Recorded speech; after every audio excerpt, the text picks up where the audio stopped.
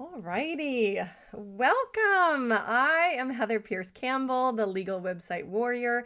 I am an attorney and legal coach based here in Seattle, Washington, and serving entrepreneurs throughout the U.S. and the world. Welcome to another episode of Guts, Grit, and Great Business. I am so excited to bring you my new friend, but a friend of a friend, Brian Bogert, today. Welcome, Brian.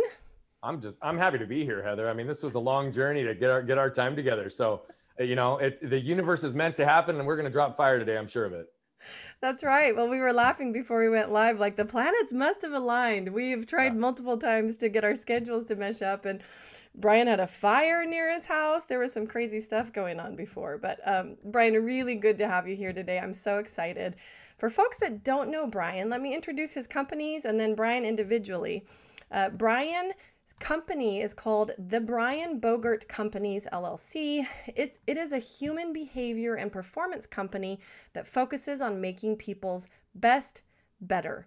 They identify ways for their clients to raise their level of awareness and intentionality to become who they already are, their most authentic selves.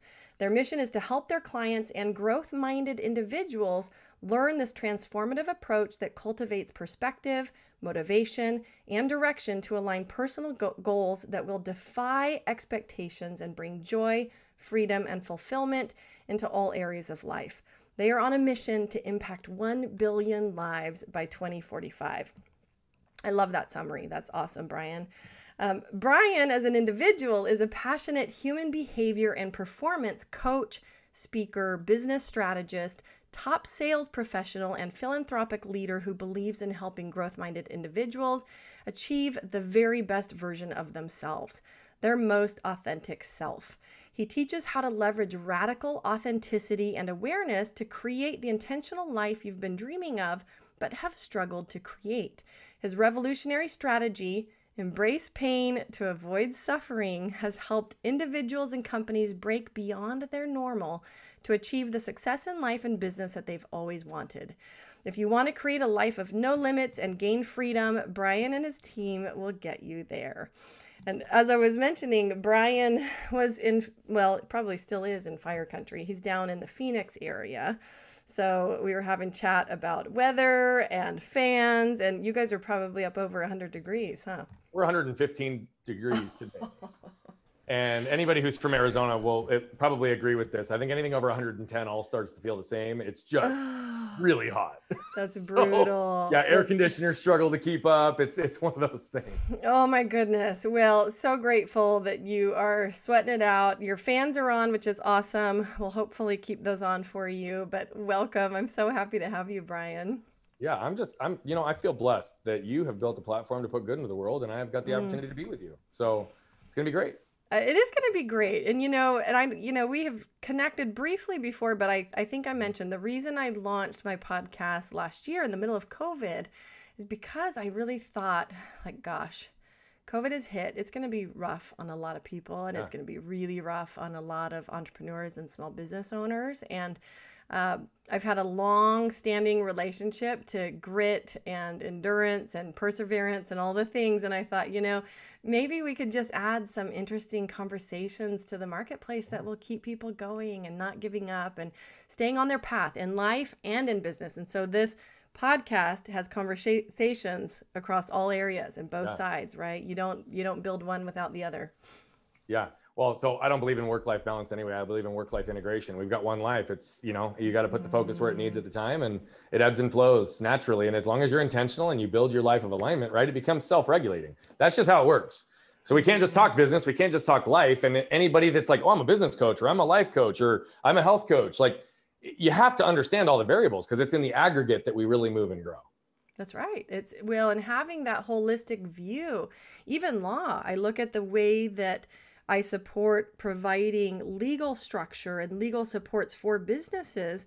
Legal in and of itself, I consider a business system. It's one of the systems you plug into your business, and it should integrate with all your other systems, right? And life is the same way. So I love that there is no work-life balance, it's just work-life integration, because otherwise, if you view it as somehow needing to be balanced or fitting in containers, I find that the frustration levels are just through the roof.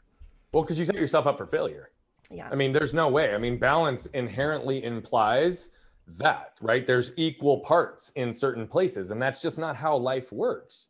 Particularly for individuals that have to work, right? If they aren't someone who stays at home, which is a full-time job as well, by the way. So I don't in any way mean to minimize that. But if you are having to go out of your home for work, right, it's difficult. Yes. And if you're setting up with this idea of balance, it doesn't exist. And so it can't be looked at in terms of amount of time. It has to be looked at in quality of time. And where is your intention and your focus? I love that.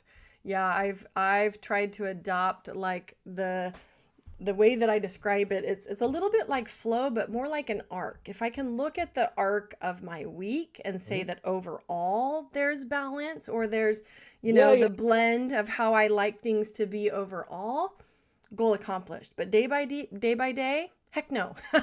No, and not at all. And by the way, we just talked about this, right? I mean, perfect example is my last week. Right. I typically have dinner with my kids and wife almost every night, 5 to 6 nights a week, unless I'm traveling or there's an event or something. Right. And put them to bed almost every single night. Every single night since last Thursday, we had an event. I was speaking. I had my team in town. We were running with different things. And literally Thursday night, Friday night, Saturday night, and I was gone all weekend for the event. Sunday night, we had a team building event. Monday night, we had people at our house. Right. And then it's like I have 5 to 6 nights now where it's completely flip-flopped.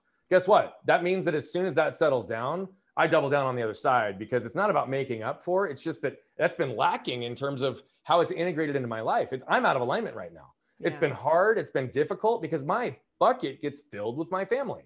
So guess what? When it gets out of whack, we are the only ones who can bring it back into alignment. Yeah. Well, and I love that feeling of knowing like, okay, I'm out of alignment, but there's a path to get back, right? And again, it's, doubling down or whatever it takes to make that reconnect. So Brian, I'm curious about your roots. I want to hear how, like, where your path, into whatever you call your field, human potential or whatever, I'm not sure how you would sum it up in like just a couple words, how you got started on that path. Yeah. So I'm going to ask you and anybody who's listening or watching to just close your eyes for a second, unless you're driving, because we certainly don't want you doing that. Keep your eyes open if you're driving. And I want you to imagine going to a store, having a successful shopping trip, breezing through the checkout lines. Like, we all know what that feels like. It's easy. It's fun. It's great. Get through the door. You're walking outside. You look up. You feel the warmth of the sun on your skin. You feel the breeze through your hair. And you just have a little pep in your step because you've got a great day ahead of you. You get up to your car, you're getting to grab your keys. And as you're going to unlock your door, you turn your head and you see a truck barreling 40 miles an hour right at you with no time to react. Go ahead and open your eyes. That's where this portion of my story begins. My mom, my brother, and I went to our local Walmart to get a 1-inch paintbrush. And as we were headed to our car, I've always had an excitement and vigor for life. You could probably tell in the first couple of minutes of this, I've got a lot of energy. So of course it didn't surprise them. I was the first one to the car. I wanted to get home and put that paintbrush to use. And as I was standing there, my mom and brother, who were only a few feet behind me, I was waiting for him to catch up and unlock the doors. But this was back in the day before key fobs. So there was no unlocking it. I had to wait for her to literally get the physical key, put it in the door, turn it so we go on with our way. And as I was standing there, a truck pulls up in front of the store. Driver and middle passenger get out. And the passenger all the way to the right feels the truck moving backwards. So he did what any one of us would do. And he scooted over to put his foot on the brake, but he instead hit the gas. Combination of shock and force threw him up on the steering wheel, up on the dashboard. And before you know it, he was catapulting 40 miles an hour across the parking lot right at us with no time to react. Now we were in an end spot. So he goes up and over the median. He goes up and over the tree in the median. He hits our car, knocks me over, runs over me diagonally, tears my spleen, leaves a tire track scar on my stomach, and continues on to completely sever my left arm from my body. So there I am laying on the parking lot on a 115-degree day in Phoenix, Arizona. My mom and brother watch the whole thing happen, and they look up and they see my arm laying 10 feet away in the parking lot. Fortunately for me, my guardian angel also saw the whole thing happen. There was a nurse that walked out of the store right when this took place. And she came over because she saw the literal life and limb scenario in front of her, and she chose to move into action. I'm forever indebted that she chose to do that versus turn her head and walk away. She came over and stopped the bleeding on the main wound and saved my life. And then she instructed some innocent bystanders to run inside, grab a cooler, fill it with ice, and put my detached limb on ice within minutes to give me a fighting chance of having it reattached. So Heather, had it not been for this woman, I either wouldn't be here with you today, or I wouldn't be here, or I'd be here today with a cleaned up stump. That's just the facts. So I know I have a really unique story, and I know that probably you and others in the audience weren't expecting it to go there today. And the more I've done this, the more I realize that I'm not the only one with a unique story. We all have one. We all have unique stories. What's important is that we pause, become aware of the lessons we can extract from those stories, and then become intentional with how do we apply them in our lives. So I'll share two primary lessons because this is going to lead you to how I got to where I'm at. The first is I learned not to get stuck by what has happened to me, but instead get moved by what I can do with it. And the second, I didn't realize right away. You see, at 7, 8, 9, 10, 11, 12 years old, although I was very aware of what was happening to me, although I was the one having the surgeries done to me, although I was the one having to put in the work in occupational and physical therapy, I was also in a fog because I was being guided through the process by my parents, who were not in a fog. You see, they were intimately aware of the unceasing medical treatments, years of physical therapy, and the idea of seeing their son grow up without the use of his left arm was a source of great potential suffering for them. So they willed themselves day in and day out to do what was necessary, what was tough, to embrace the pains required to ultimately strengthen and heal me. So whether it was intentional or not, what they did was they ingrained in me a philosophy and a way of living, which was to embrace pain, to avoid suffering. And I believe when this is done right, that's also where we gain freedom. So it was these two concepts that I used to not only overcome this unique injury, but how my business partners and I scaled our last business from 0 to over 15 million within the span of a decade. And how now I flipped that on its head as a human behavior and performance coach to help individuals and organizations just like you, just like the people listening, do what you described in the bio, become more aware, more intentional in who they already are. You see, I believe that that's where joy, freedom, and fulfillment come in. And that's why we're on a mission to impact 1 billion lives. Because if we can reduce the level of suffering on this planet, allow people to truly experience joy, freedom, and fulfillment in their lives, that's also where the glue that binds human connection starts to come back in, because vulnerability and authenticity, which are the glue that binds human connection, can exist. People can stand on their own 2 feet, confident in who they are and convicted in who they are, and know that the world won't just accept them for who they are, but will embrace them for that. And this is what's going to make the world a more beautiful place for our kids and our grandkids, Heather. Oh, absolutely. Well, that phrase, they are convicted in who they are. It's just so powerful. I mean, and if you've spent any time in the presence of somebody who really knows who they are versus somebody who, you feel that difference, it emanates from somebody versus the opposite. And that is quite a story. You're right that it was probably not what most of us were expecting.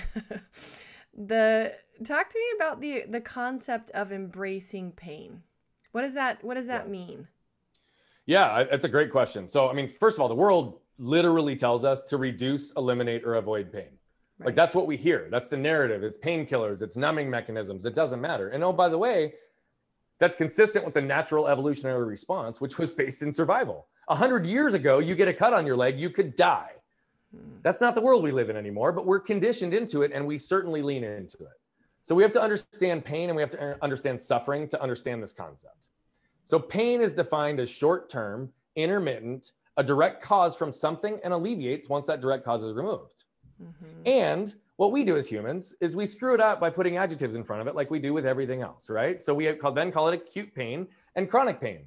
Well, acute maintains the definition, but chronic inherently changes it because it implies that it's no longer short-term and it persists after the direct cause is removed. So can we just stop calling that chronic pain and call it what it really is? It's suffering. Now, we don't want to admit that suffering exists, particularly when it's a direct result of our choices. Right. But pain gets lots of attention because we feel it. We know it. It's there. The thing about pain that's difficult, though, is it's subjective. It can't be measured independent of the person experiencing it. But there's one thing we know about pain. It's a universal human experience. So if we rephrase these things and we understand, okay, let's not call it chronic pain anymore. It's pain and suffering. What does this concept mean? We can embrace the pain of hitting the gym for 30 minutes a day to avoid the suffering of aches and pains of a sedentary lifestyle. We can embrace the pain of a difficult conversation with our spouse or loved one to avoid the suffering of a loveless marriage that's going to end in divorce or being stuck in a marriage when we want divorce. we can embrace the pain of the fit our kids are sure to throw by having them put down their digital devices at the dinner table to avoid the suffering of years of lost meaningful connection and conversation we'll never get back. And as business owners, because I always have to relate it to that, we can embrace the pain of firing our top salesperson who's contributing the most to top line growth to avoid the suffering of stagnant growth and losing all our other top talent because they're the greatest cancer in our culture.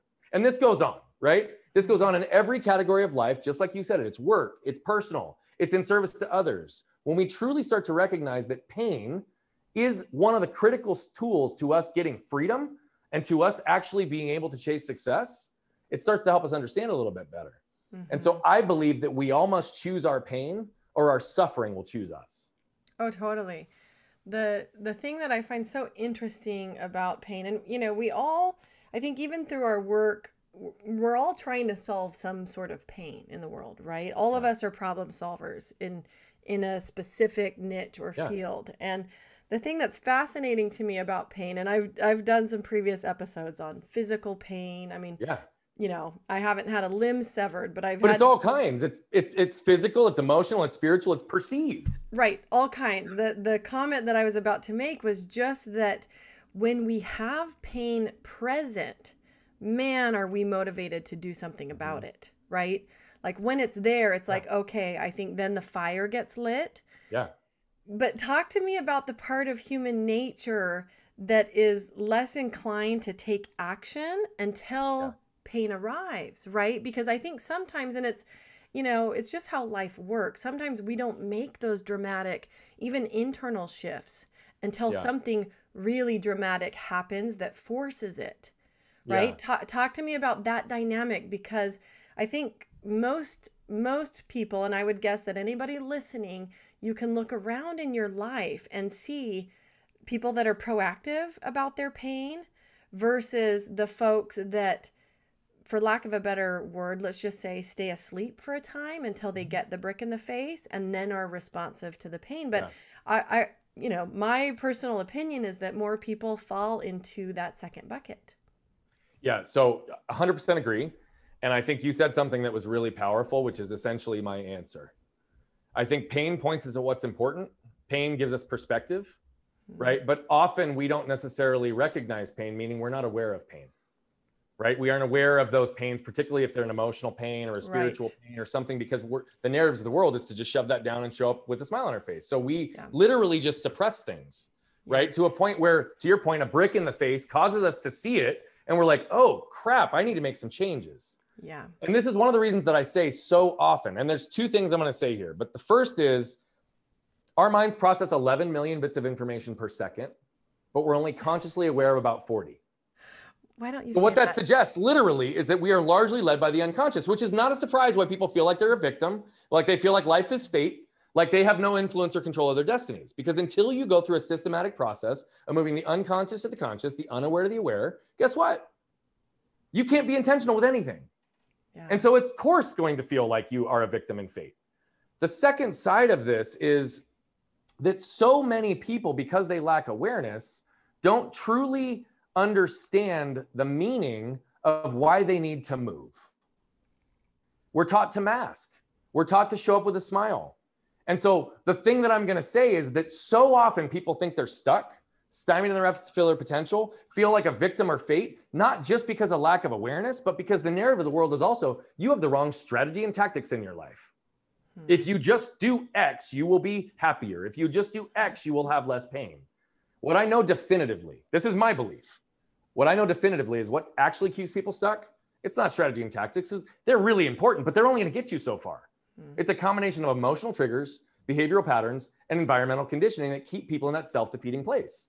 So until something hits them in the face where they realize, oh, wow, I'm not just in a great amount of pain, but I'm maybe even suffering, they don't really get the initiative to do much about it. Yeah, so true. So a couple things. One, the emotional triggers. I think a lot of people get stumped right there. Yeah, right? They do. They don't, and I mean, as parents, we all get to examine our own emotional triggers, right? They're like on display on the daily. Always, yeah. right? We really learn to reparent ourselves through our children. Mhm. And so the emotional triggers, like we can go way deep down in that road, but I think that that you're right. It starts there and it also can stop there for a lot of people. It can. Yeah. It can. How, And I think it's because they get stuck in a certain part of the process. So I've developed this idea that I believe over the years of working with this, right? I think that so many people take the outside in approach to emotional triggers, right? Which is where they react. But if you take the inside out approach, it allows you to respond. So I'll help you understand what this concept is, right? Because I think that's what we really want. Emotional triggers cause us to react or respond. By the way, a trigger is designed to be pulled, right? So you can either be pulled by your emotional triggers or you can pull the trigger on your emotional triggers, right? So it's your choice. You can choose. The inside out method that we developed, I think that most people go through the first two stages if they are aware of it. And the first step is literally become aware. What's the emotion that you're feeling? Is it shame? Is it fear? Is it anger? Is it guilt? Right? No, by the way, I believe that the greatest, most common emotional trigger is shame-based. Yes. Shame is the ultimate wolf in sheep's clothing because it manifests and shows up as so many different things. Okay. Oh, totally. But, go ahead. Yeah. No, I was going to say like anger, I feel like is a very common emotion that, many of us experience, but that's really masking a much deeper. Yeah, anger is not a root emotion. It's a default emotion. You go to it as a result to cover up something else. Right. Either sadness or shame or something that's much, much deeper. 100%. So aware is the first step. Like we have to be aware. So we need to start to understand what emotion or emotional triggers exist in our world. And I'm a firm believer that if each one of us truly knew the top one or two emotional triggers that have affected our lifetimes, and we were able to normalize it through conversation, bring it to awareness, like that is the singular thing that would free people. I believe that. And I've witnessed it in the work that we do with high performers. So aware is the first step. The next step is ownership. We literally need to own it. We need to literally acknowledge, yep, okay, I'm affected by shame. Yep, my shame has actually caused me to react in moments and has actually caused damage for other people in my life. So ownership looks like I need to accept it to myself, but it also means I need to accept it with the people in my life, whether it's coworkers, family, friends, right? We have to live into it and own it. By the way, that's where I think most people stop. Well, that part is hard. It's hard, but that's where most people get and then stop. Right. And I think if I were, and I don't know, I'm not an expert on, all of this that you're talking about, but my guess is that cycle of taking ownership and actually realizing like what you're doing is inflicting harm on other, like triggers the shame cycle all over again. It does. And that's why it's really important to go beyond. Yes. But that's where most people stop. And you're right. Ownership, by the way, aware is hard, but it's way easier than ownership. Right. Ownership is really difficult, right. Like really difficult, but a lot of people get there. But you're right. It keeps them cycling. Okay. Yes. The next step's where it really starts to come to fruition. We got to unroot. We literally need to understand the root or roots of that emotion. Okay. So is my shame based on the fact that I was always compared to my sibling when I was growing up? Is my shame because I grew up in a really tight religious environment that kept me confined and what I was doing, right? Shame shows up as you should do this, you should be that, you should be that, you shouldn't do that. You should chase this amount of money, right? And so it implies that whatever you're doing isn't good enough, shame-based. So we need to unroot it, right? Literally get to the root or roots, because that also helps you understand in those moments, is it because my wife looked at me incorrectly because I loaded the dishwasher wrong? Or was it because that's how my grandma looked at me when I was 5? Right? It's typically not having anything to do with the moment. Right. So you have to get to the root or roots. Most people don't do that. And by getting to the root or roots, what you're allowed to do then is move into movement. And what that means is once you identify it, movement is how does this emotion move in my body? And how do I move through it? Because, oh, by the way, shame shows up in multiple different ways for multiple different people. So literally, how does an emotion manifest? Right? Do I feel a pit in my stomach? Do I feel sweating? Do I feel a heat wave over? Does my mouth dry out? Do I start chewing my lip? Like legitimately, like it shows up different. Yeah. I've suffered deeply from shame. I have about 6 different shame triggers in the way that they actually manifest in my body. So I had to understand that, because once I understand in the moment how I'm feeling it, I can start to identify what triggers that feeling. Oh, absolutely. Again, I have 6 different ways it manifests in my body and about 100 different ways I'm triggered by it.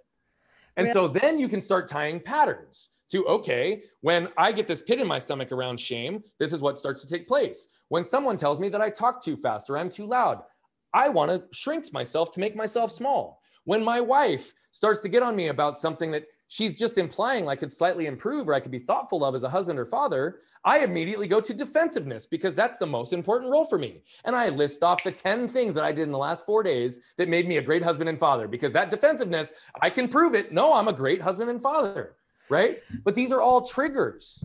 And we've got to understand, how do they show up? And then where do we get triggered? Because it's in those moments that we can pause and ask ourselves, is what I'm experiencing in the moment true to my belief system and how I show up? Or is it something that's rooted beyond? And then I can also pause and choose in those moments to choose a different path and create a new pattern.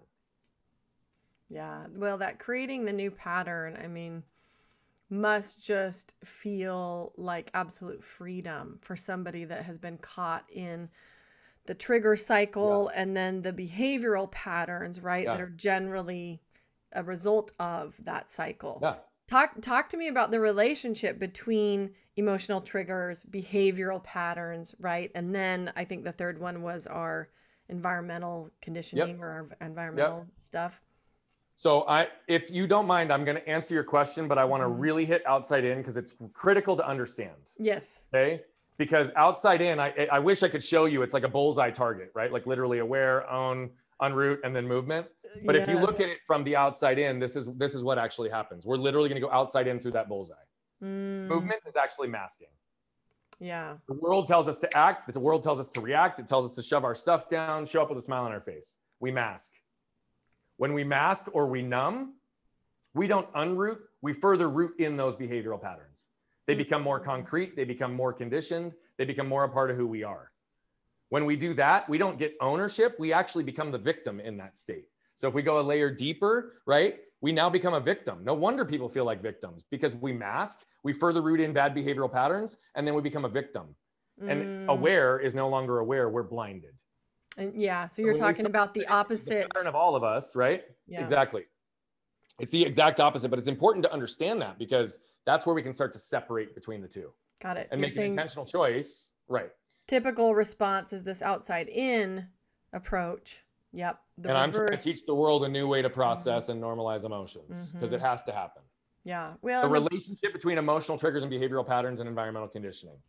Yeah. And before we get there though, because there was one other thing in your inside out approach that I want to emphasize. Yeah. Which is the relationship between our emotions and how we feel in our bodies, the physical self, right? Because I think so many of us in different ways have the experience of being conditioned out of our bodies and being conditioned to literally disconnect from self, that like this is a whole new thing, actually slowing down long enough to say, how is it that I'm actually feeling? What is this, right? What is this that I'm feeling? Talk to those folks who have had a long time experience of being disconnected from their physical selves. Yeah. And by the way, I was one of those people. When I shut off physical pain, I also shut off emotional pain. And for 25 years, I didn't have emotional pain, meaning I didn't feel it. I didn't know it was there. I didn't know it was inside of me. And my wife joked for 10 years, dude, you don't feel anything. And I'm like, no, inside I'm feeling all this stuff. But the outside, it was either a reaction or just blank, because I didn't know what it was. So I want to just say and own it. Like, I'm sitting here teaching this now, but like I didn't feel for 25 years. And so this is a path and a progress that I'm teaching because I had to go through it. Yeah. So often we don't know, which is why I say when we do the outside in, we mask, right? We root, we become a victim, and we're blind. I'm going to give you a really real-time example of myself. Okay. And I'll keep this story short because I want you to understand. March 4th, 5th, and 6th, I would have told you that my wife and I, after 14 years together, we were in the best place we'd ever been in our marriage, the happiest we'd ever been in our marriage. And like, we were in for the long haul, more connected, more spiritual, more intimate, all these things. Then we started to unpack some stuff. And we became aware of a whole lot of things, patterns, emotional triggers, environmental conditioning in ourselves that was there. And I'm not going to talk about both sides of it. Her story is her story to tell. I'm going to own mine. Okay. It was about a month into this, by April 4th, 5th, and 6th. I didn't know if I was going to be married for another month. And I certainly didn't know if I'd be married by the end of the year. And what got unpacked in that is my wife owned her truth. I'm literally sitting here today as someone who's telling you I'm committing my life to helping people discover who they are. And my wife, after 14 years, was finally able to articulate that some of the things I did early in our marriage that were based in temper and control, 12 to 14 years ago caused her to lose who she is. That was a soul hit. Okay. More conversations took place. And again, I had to be aware. I had to own it. I could have reacted in that moment and concreted in her mindset the belief system that she had, which is no longer true and hasn't been for a long time. Okay. But then we started to have more conversations. And about a week later, I discovered I've been angry for a long time. And I never knew I was angry. Truthfully, like it was buried so deep, it could barely be excavated, Heather. Yeah. So deep. And when I actually moved to the ownership stage and I started literally within a matter of days communicating to people outside of my household, they were like, you're not an angry person. We've never seen you be angry, right? Because I had learned and contained it so tight and buried it so deep that guess what? The only person in the world that felt it was my wife. And that didn't always come up as I'm being abusive. I'm not screaming. I'm not mad. But I would get triggered and I'd get this edge about me. Guess what? You don't have a personality and an energy like I do and not have everybody in a room feel it if you're in a bad mood. Right? I get it. Except for me. I was the only one. I was blind. Go ahead. Sorry. No, it's a great example. And I appreciate you sharing something so intimate and recent. I think, one, just the year that COVID has created for there's been a lot of breakdowns, right? There's been a lot of people going to hard places and ending up in hard places, even though they didn't feel it was their choice to get there. And I mean, even some parallels in my own marriage with what you're talking about. I think it's really easy for us in the pace of modern life to do exactly what you're talking about, which is to muffle ourselves or not fully express, not emote, not let things move through. You know, just because we're trying to hold it together or we are in survival mode or we've got, you know, you're a dad, you're a husband, you're a business owner, right? You've got all these hats and these things you got to keep in the air. And, you know, I'm sure my husband could relate to so much of what you say because same thing. There sometimes is an edge that comes out and, you know, we all have it. You don't have to necessarily even have a huge personality like you do for people to feel it. And that's what is so important about our emotions is that when they are not expressed and allowed to move through, they leak out in other ways, often sideways and more toxic than we want. And so that's a real because when you don't understand it, when you aren't aware, you don't own it, you don't unroot it, you don't move through it. Literally, you're reacting. You're not responding, right? And so it's different. And reacting typically causes damage to you or those around you. And that's just the truth. So I will say for everybody who's listening, my wife and I, because of what I do and what we do together, we were able to take what I would consider decades of healing and compress it into days or weeks. And I won't bore everybody with that, but I do want everybody to know, like, so we don't leave that story open. We're literally standing here today and we genuinely believe we've embraced the pains required to avoid the suffering in our lives.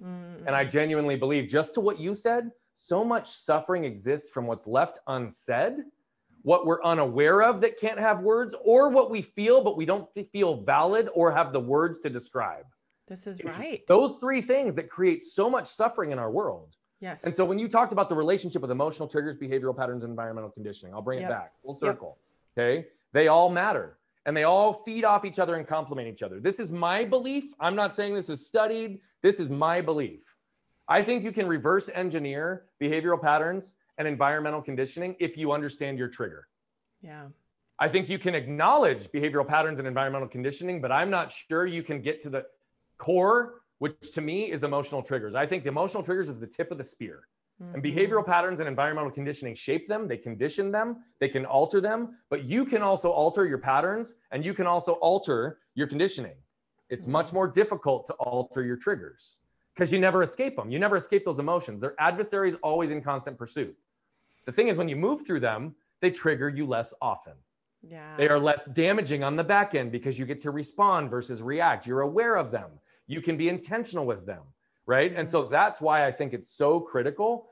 We need to normalize emotional triggers, because if that was in our business, in our relationships, in our politics, in our sports, and we truly could just acknowledge that we all have them, we're all affected by them, right? We all walk around with little buttons. We all walk around with them. Yeah. But if we can normalize that, and it's like, hey, you know, when you did that, it made me trigger, and that's not your fault, right? And it might not be my fault either, but is it potentially both of our responsibility if we want to enhance this relationship?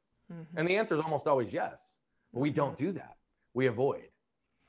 Well, and this, this concept of emotional triggers, I'm curious what your thoughts are, because I think there's a variety of ways that you can find in the marketplace that people teach on emotional triggers, right? This idea of really doing shadow work, right? Examining what is it that generally we're trying to avoid something, right? When we're triggered. So let's say that it's shame-based and that we had a parent that got after, like I look at my son who is ADHD, right? And I have a husband who I suspect at a young age was ADHD. And I was recently part of a panel. It was actually in regards to Enneagram work, different than what we're talking about here, but type 1.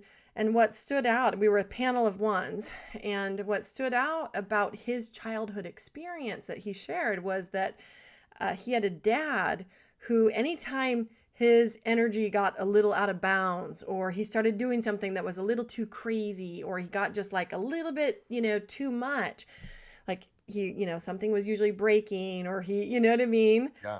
His dad would freak out. And so he, as an adult, has a really hard time like being fully himself and fully embodied, and like 100%. can never let himself have too much fun, right? And part of me was even triggered hearing that, thinking about probably my husband's experience as a kid, my own son's experience as a kid, like when we go out into social settings, or even on the streets of Seattle, he was a 2-year-old that refused to hold my hand in busy traffic, and we just have to leave. I'd be like, okay, we can't walk to the Space Needle today. Right. But I think you're exactly right. So much is in the history. It's in the things that have shaped us. It's in those interactions. And that's typically how we start with all of our clients that we do one-to-one work with, is literally like, start at the beginning, as far back as you can remember. Right. And we start to unpack from there, because so often we really do find that those things are deeply rooted. They are things that we're unaware of. Right. And I'll give you a couple of examples so that people can relate. And emotional triggers, right, look like a 50-year-old woman who's a very successful entrepreneur, very successful lawyer, but never made over $250,000 a year, which again, to a lot of people is a lot of money, but she always wanted to make what she called a shitload of money, which was way more than that. Right. And when we actually started to unpack and really unravel what this is, what we started to realize is that she had allowed the voices of the men in her life to drown out her own voice. It was based in shame. It was based in conditioning. It was based in all these things. And so she wasn't ever allowing herself to live into who she was authentically, own her voice. And when she started to move through that, guess what? It was only 18 months before she blew through her number. Okay. Yeah. Emotional triggers looks like a 29-year-old male who had a very successful business. He was in the hospitality business, restaurants, bars, hotels, successful, multiple people working for him. But he was always told that what he wanted to do wasn't good enough, which wasn't what he was doing. Right. And so when we started to unpack these things, he ended up selling his business, going and get his EMT, and became a firefighter, right? It wasn't about the money for him. It was about saving and impacting lives. It looks like a 43-year-old male who literally had no self-worth for his entire life, right? One of the master communicators on the planet, building other people's brands for 25 years, and described himself as the wizard behind the curtain. Guess what? Once he started to understand his self-worth, he's stepping out from behind that curtain and owning his gift as his own, not to build other people. Right? Yeah. And I'll leave you with one more. It was a 68-year-old man who's financially independent. He literally, today he's a consultant and a coach and a business consultant, all the above. Self-worth. He never realized it at 68 years old. It's impacted his relationship. It's impacted their pricing in the marketplace. It's impacted his business relationships. It's impacted his community relationships all throughout his whole life. He never saw it, never aware of it. And so I look at that and I say, 68 years old, he's been suffering for 50 years, highly successful, happy life, happy wedding, like happy family, all the above, but always felt stuck and empty inside. And once he started to move through this and own the root of his self-worth, lack of self-worth, guess what? All those things have started to right size. I can give you 100 more examples, but those are 4 because I want people who are listening. Look, it's in all of us. We all have it. Right. And to your point, that's how we have to discover it. We got to look backwards. We have to do that historical work, multi-generational often. It's not just our experience. It's our parents and our grandparents, because that's how we break generational cycles, because they literally are embedded in us. Yes. Genetically, it's both the genetics and the nature. The nurture, right? So but I feel like if we can figure out what it is that we're trying so hard to avoid, right? Because the triggering is really about avoiding some some really perceived painful Yeah. outcome, right? Are we Right. going to be told we're a bad kid? Is somebody going to not love us anymore? Like, what is the terrible outcome that we're afraid Yep. of? Right. And really own that. Like, okay, so what if somebody, like, to the people who are the Energizer Bunny workaholics, I think we have Yep. a lot of them. Like, my self-worth comes from getting stuff done. That's right. I just have to go, go, go. Like, what's the worst that can happen? So That's somebody exactly right. calls you lazy, like, Yeah. okay, what if some part of you is late, So it is, I think, But really. people don't do the work to figure that stuff out. And Yeah. oh, by the way, I'm not going to go through all of them. I'm going to hit them high level and quick. Yeah. But the process to understand how to embrace pain to avoid suffering in your life is just that. We got to start by acknowledging the suffering we wish to avoid, right? And when I say suffering, that's like literally, what is the suffering I wish to avoid? So I'll give you an example, okay? Because by the way, this is a two-sided coin. People talk about goals, planning, right? Where do we want to go? That's great, but we need to bookend it. We also need to understand, what do we want to avoid? Because it's really where those two come together, the two sides of the same coin, that really start to move us. 38-year-old client moved 26 times before the time he was 18. Lived with his mom, grandma, dad, right? All over the place. Never had the same set of friends twice, never went to the same school twice. He literally never learned how to give or receive love. Fast forward to today, he's got a beautiful wife and two beautiful daughters. But he never learned how to give or receive love. And he was a nomad, and whenever things got tough, they'd pack up and walk away. So that was what he was conditioned to do. But he never even thought about it that way, right? And so the idea of acknowledging the suffering for him is a life without his wife and two girls, right? But what he really wants is this very vivid image of his wife and him sitting on their ranch in Texas when they're 80 years old with the wind blowing through the brush. And the only thing breaking the silence is the laughter of his kids and his grandkids playing in the fields. And when he takes that image and he burns it into his soul, right, the purpose becomes big enough to overtake the pains required for him to change, right? So that's the suffering, that's the long term. But the next step is to identify the pains we tend to avoid and learn to embrace them. Yes. I'll use a personal example on this one. My arm, I told you, I don't have a tricep, my biceps, my gracilis from my leg. I don't have a lat in the left side of my back. I have a curve in my spine. I've had chronic suffering.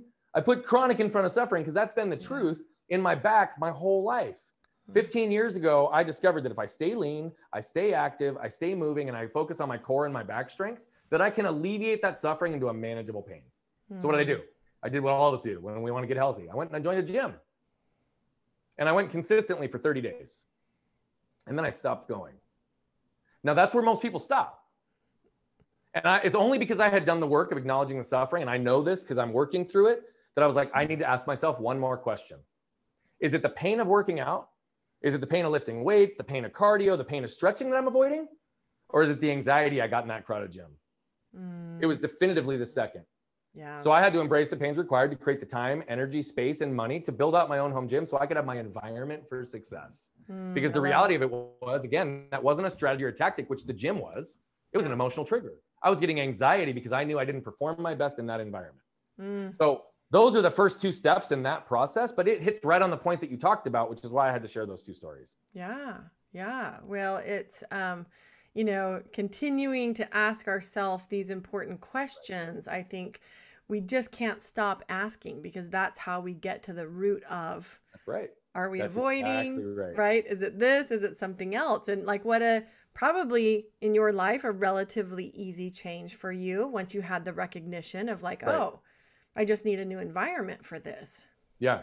Well, and even with anger, I mean, it was one of those things that I owned it. I was right in it. And I promised my wife, that's on that spot in that moment where I said, you will never feel the negative manifestation of anger from me in our household ever again. And it hasn't happened in 6 to 8 weeks since it happened. Now, I'm not committing that it will never. I promised her, so I'm going to fulfill it. But you're right. That's really it. And, I believe like there's a whole lot to this, clearly. I mean, we're talking about it to give granular details in a way that people can experience. I talk fast because when I come on these things, I want to cram as much value into this as I possibly can.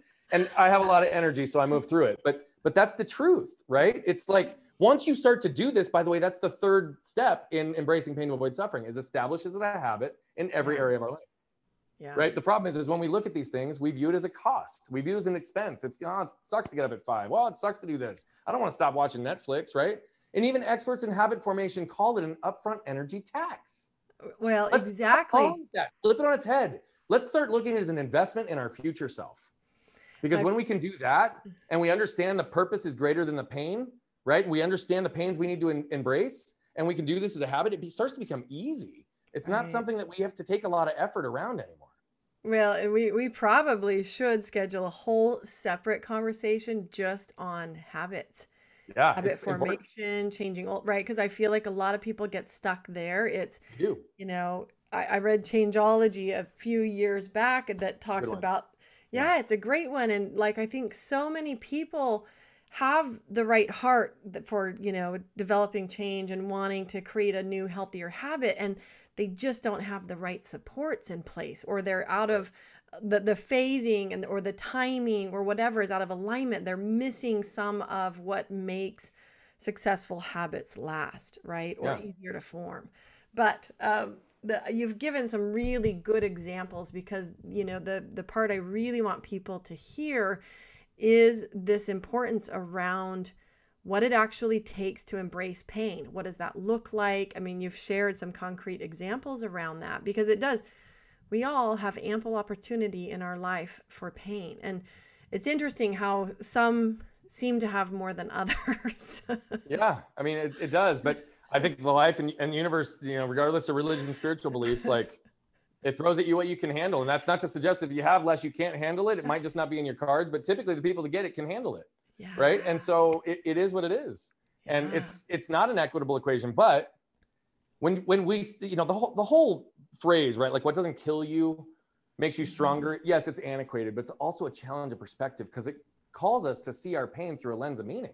Yeah. And so for those that have carried maybe, or had more weight in their lives, more pain in their lives as a result of it, right? If you can truly become aware of the lessons you can extract from those stories, those painful experiences, and then become intentional with how you apply them in your lives, you're stronger for it. You're better for it. You have more perspective. You literally are in a position where you also can understand the patterns, see them, and free yourself as they start to creep in. And so, I'm one of those that, our therapist was joking with us, and that was literally what she said. She goes, "You guys took like decades and compressed it into days." And we were like, "Yeah, I mean, it is." But it was also because she's like, you know how in the Bogert household to turn pain into purpose, and turn pain into meaning, and turn pain into perspective to keep you moving. Yeah. Well, and that turning pain into meaning and purpose is really a significant piece of it, because without that, I think people just can wallow. They can really stay stuck. And I really feel like this gets us back full circle to one of the things you said at the very beginning of our time together, where you said, get moved by what you can do with it, right? Don't stay stuck. When you can get to the point where you get moved by what you can do with that experience or that pain, that is how we can create meanings. In my mind, it's not even necessarily sometimes about finding it, as it is creating meaning for that particular experience. 100%. Or that, right? And 100%. Yeah. But that's why the last step is movement as well, because we got to get moved by it. Because here's the thing, Heather, moved people move people. Yeah. And then there's a ripple effect. Right. No, I love that. I think a lot of people are familiar with the other similar quote, hurt people, right? You're right. Yeah. Moved people, move people. And that is what we need. It's what we need way more of. Brian, you're awesome. I love this. This has been such a fun conversation. It feels like we've had 10 minutes, and it's been much longer than 10 minutes. We should definitely schedule a round 2.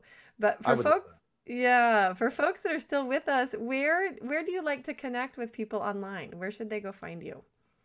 So you can find me at any of my on social. It's at Bogert Brian on any of the platforms. But I also want to say you can go to brianbogert.com. It's the main website for all of our companies and entities. And I'm going to say this, right? We are on a mission to impact 1 billion lives. We are very aware that 99.9999999% of those billion people will never pay us a single dollar. We're very okay with that. And the reason I say that is we create a lot of content which is literally designed to elevate and empower people. The website's a good representation. You see a lot of the content, YouTube channels, Bogert's Bullets, vlog stuff that we do to show what No Limits Living looks like, articles, all of the above. Take them, consume them. If they're all you need, take them and run. Here's my one request. If anything resonates, if anything hits you, please like, comment, and share, because it's going to be a collective impact that gets us to that 1 billion lives. And we need all the help we can get. So we're putting a lot of this out there, not for us, but literally for you.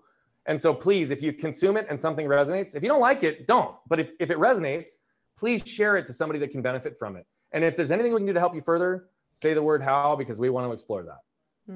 I love that. So if you're interested in no limits living, I love that phrase, and learning more about what Brian's up to, just so we're clear, his last name is Bogert, Bogert. Thank you, Heather. I want them to be doing the right search online and not looking for a Bogart. Yes. Brian, do you spend any time on social? Where's your favorite place on social for people to find you? I am on Facebook, Instagram, and LinkedIn very frequently. A lot of the same stuff goes, and I engage on all platforms. So awesome. Anyway, and again, that's why I said at Bogert Brian on pretty much any of them, you'll find me. Perfect. And we will share those links both to your website and all of your social media handles at our show notes. So find Brian and all of his resources at legalwebsitewarrior.com/podcast. Brian, thank you so much for being here. What is, aside from the going and engaging with your awesome content, what is one final takeaway you would say to anybody who's still listening? Yeah. Well, thank you if you're still listening, because that tells me that there was at least value already to this point. I'm in the process of helping usher in the era of who. The reality of it is we've been so conditioned for so long to chase the what. What house, what car, what amount of money, right? What literally city we live in, what zip code, that all will make us be accepted by the world. I chased the what. I got all of the whats. And then I woke up one day and I realized that I was miserable and running in circles with making multiple 6 figures, 7 figures, 8 figures with so many other people that were miserable. And it's because when you chase the what, you lose the who. Yeah. And so when we come back to recalibrate with the who, which is all about shedding the layers the world has put on us, and we identify exactly who we are, who we're doing this for, who we're serving, then all the what's in our world become a manifestation of the who. So it's not that what doesn't matter, it's that it's who before what. And so we are really trying to normalize this conversation, because when you meet someone new, what's the first question they ask you? What do you do? Right. And if you just want to throw somebody for a loop and you ask them who they are, 98% of people still answer with what they do, because we're so conditioned. Why don't we start asking who people are? Let's focus on people over profits, people before profits, not instead of profits, people before profits. Yeah. Let's focus on who before what. And I guarantee you that if you do that, you're not only going to live a more joyful, free, and fulfilled life, but you're going to have a greater amount of connection in your world, and you're going to help us usher in this era of who. I love that, Brian. Thank you so much for being here today. Thank you, Heather.